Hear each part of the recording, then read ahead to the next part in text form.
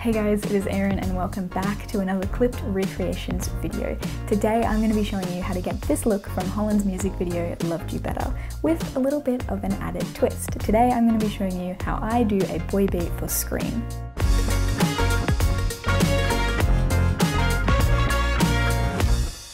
Holland speaks about how he and Milkshake Films, who are the producers of this video, really worked together to make a collaborative effort over how they were going to show the LGBT struggle, especially in places like Korea where it's not as widely accepted or widely talked about as it is, say, here in Australia.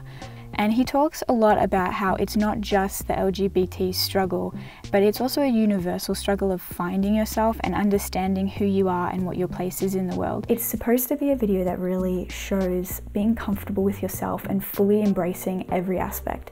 And I think the best way to do that with makeup is through a lighter coverage foundation. So if you don't know what a boy beat is, it was first described by Beyonce's makeup artist as an anti-Instagram makeup look that highlights things like rosacea, acne, texture, and dark circles.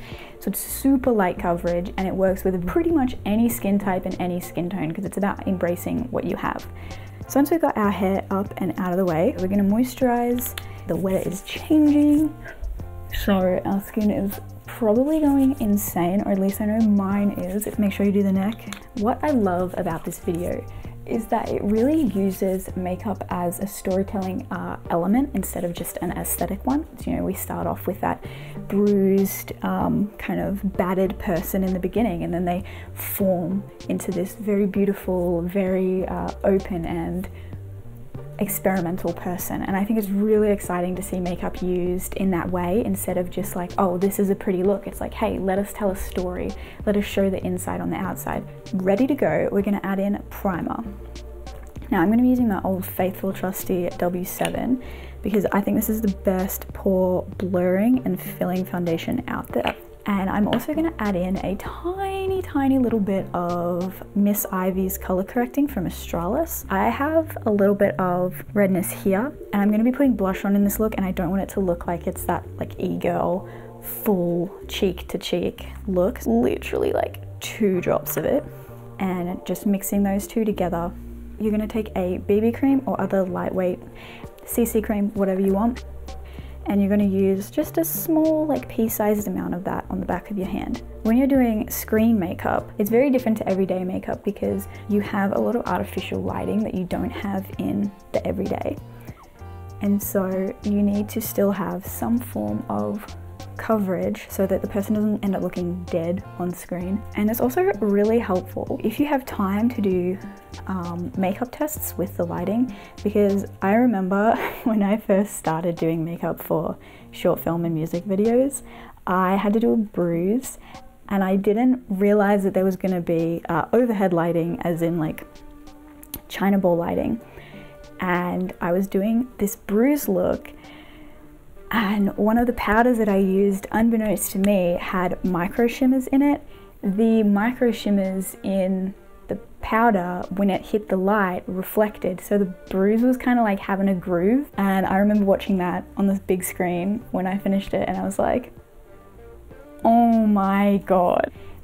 So ever since then, I've been super duper careful with making sure I know the lighting setups and making sure I know exactly what's going to be happening. So now that you're one color, we're going to go in with a concealer just to highlight just the under eyes, the forehead and the chin, just very slightly. Let me get it out. Not you, buddy. I'm using my Kryolan Super Color palettes. I love the Super Colors because they're so light and they're so easily buildable and blendable. And I'm literally just going to go in with it on my finger and just very lightly. And then you're just going to blend that with your fingers. You really don't want any coverage at all, so you're going to really bring that out and down. And the concealer is more to add dimension and shape. Again, when you're playing with lighting, you do need to sculpt. My setup versus what's actually shot in the video with Holland is he's shooting at nighttime and he's shooting under very artificial lighting. So I'm shooting in a studio with several lights and several softboxes, so a lot more balance and light field than he is.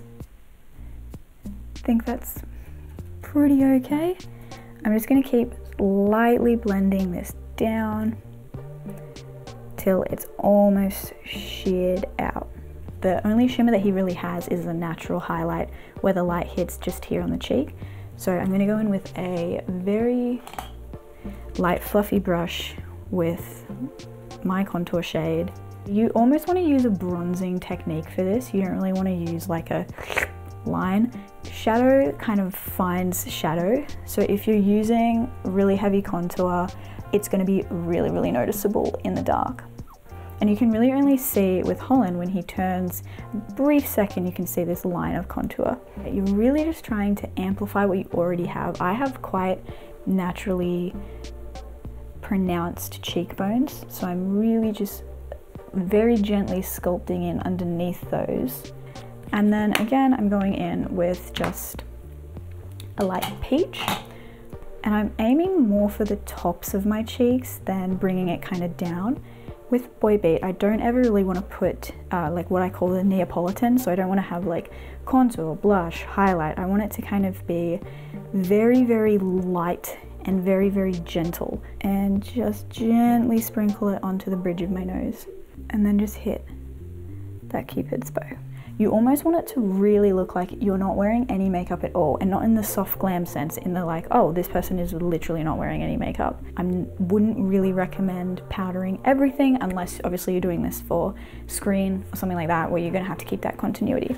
But I like to use just a really light translucent powder. I'm just gonna be using this one from Australis.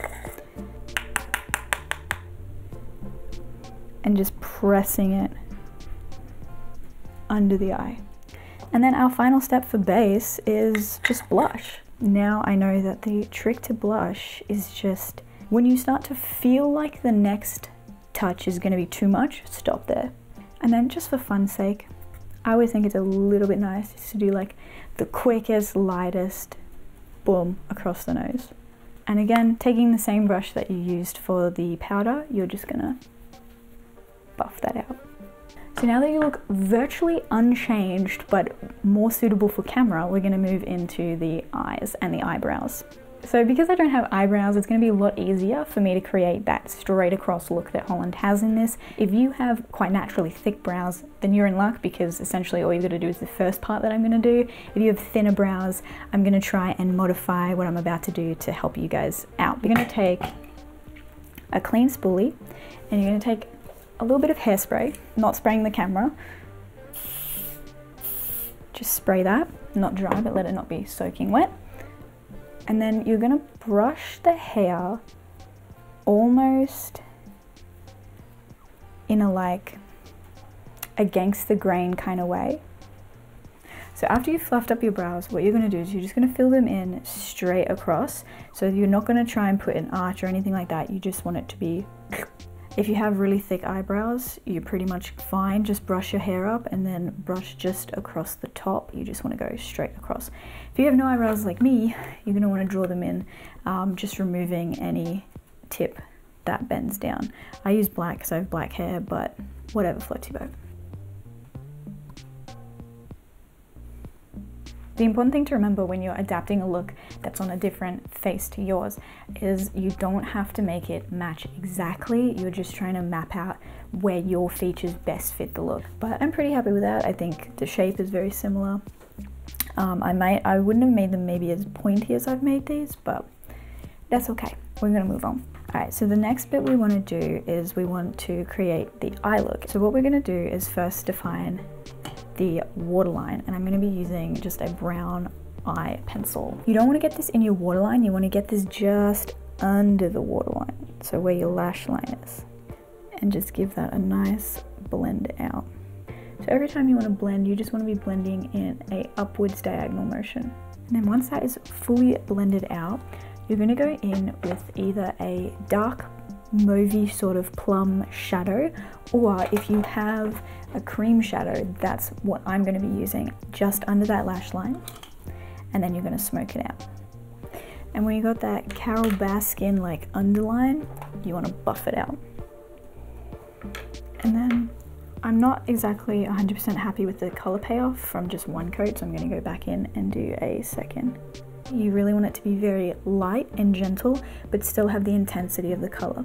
And what you want to do to define your crease is use any color that's like 2, maybe even 3 shades darker than your natural skin tone in a matte, and you're just gonna put that on over the crease.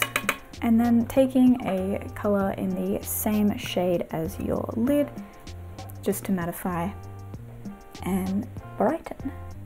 Last step on eyes is we're going to curl the lashes and apply mascara.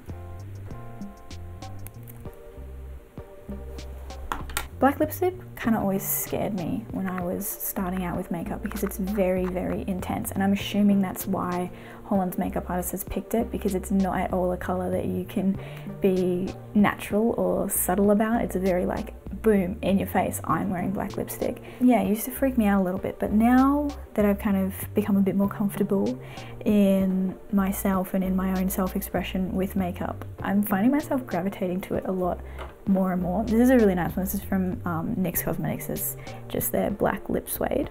If you like me and you're not the most blessed when it comes to your lip volume, you just want to overline, but make sure that your Cupid's bow is super defined. Now I'm gonna shut up so that I can actually do this properly. And that is the gist of the makeup look done. Thank you so much for watching, and I will see you at the reveal. Bye. So when it comes to the hair for this look, I don't have a short red wig, but I did recently get a mullet cut, so I'm just going to clip the underlaying layers of my hair to the back of my head and then use some hair putty to mess up the top front section. I know it's not exactly what Holland has, it's just a little bit of a more androgynous, boyish kind of take on the look. Thank you so much for watching, guys. I hope you enjoyed this video, and if you have any looks from a music video that you would like me to recreate, please leave them down below. Thank you so much, and I'll see you next time. Bye! Ooh. And try not to inhale it. You don't want to get clown lung. And so once you're... Ooh, you have to be really careful with black lipstick. I always find that it gets everywhere on your teeth. Bye. My brows look cooked, but we're not going to worry about that.